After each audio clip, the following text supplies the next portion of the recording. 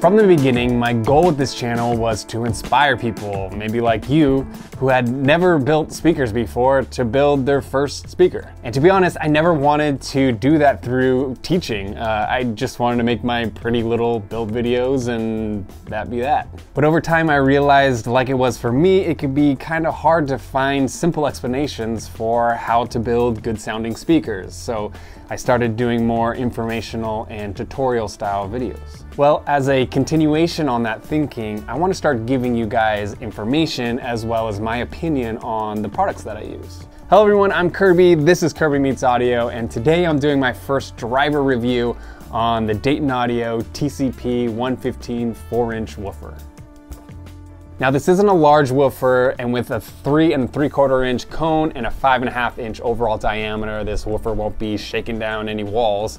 It's more like a mid-bass, but running it through WinISD gives us a pretty good plot down to around 50 Hertz at -3 dB in the right vented enclosure. So that's pretty deep for its size. That makes this a great driver for a small two-way setup, and as you'll see when we test it a little later, you can get away with a pretty simple second order crossover to filter it. Just select a tweeter, throw them both in VitUX, and you're off to the races. This could also be a great contender for a two-way T-line enclosure. Just don't forget about that tweeter because this thing is nowhere close to a full range. The cone starts to break up around 4,000 Hertz, but that's plenty of breathing room even if you want to use a budget tweeter like the Dayton Audio TD20F. I'm actually right in the middle of a two-way build using both these woofers and that tweeter. I'm filming the whole process. You can check it out right up here. So let's get this guy on the test bench and see what she'll do.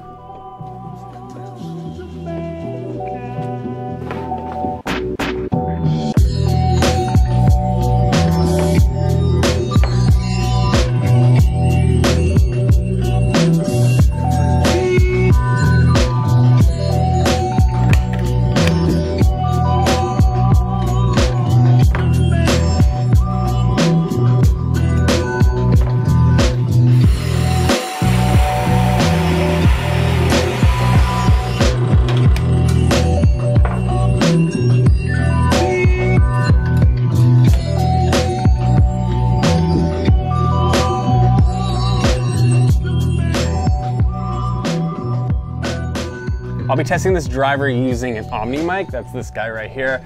I'll put a link down in the description if you want to find out more, but I am going to be doing a whole review video on this product because I think it deserves it. But I will say here that it makes testing drivers a breeze. I'll be using an infinite baffle to mount the driver for this test. This isn't perfect, but it's easy setup and more than adequate for what we're doing here. And I know this whole setup isn't ideal.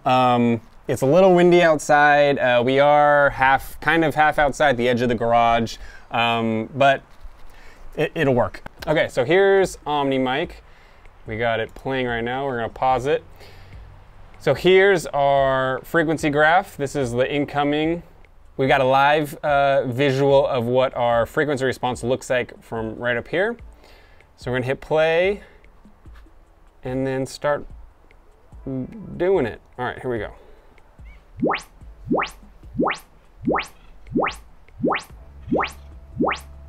right, and it's like real slow right now, but here is our graph.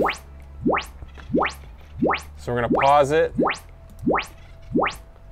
So this is pausing the input. I'm gonna pause this too.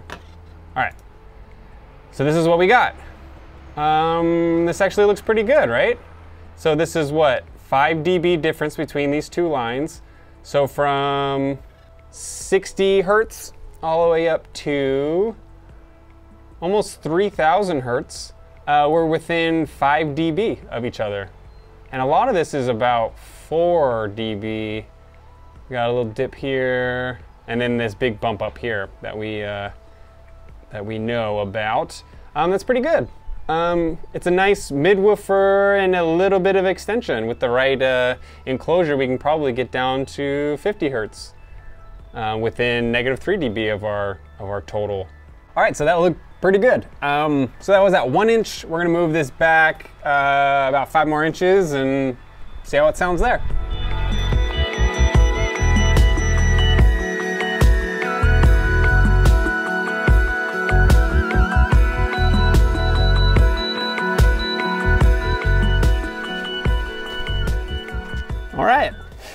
Let's do it. Jerry Rig Central. All right, so now we're about 6 inches away. Let's take some measurements.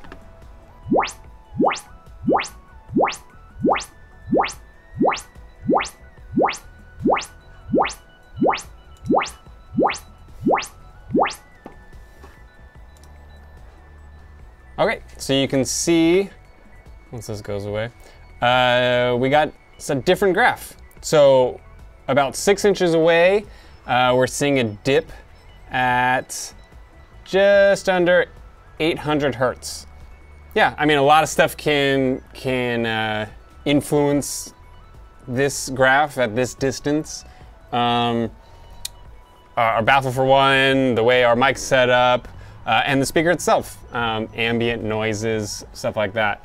But yeah, so you can see at different distances, the mic picks up different sounds. The sound does change farther away you get. You're gonna get probably the most pure sound of what the driver can do.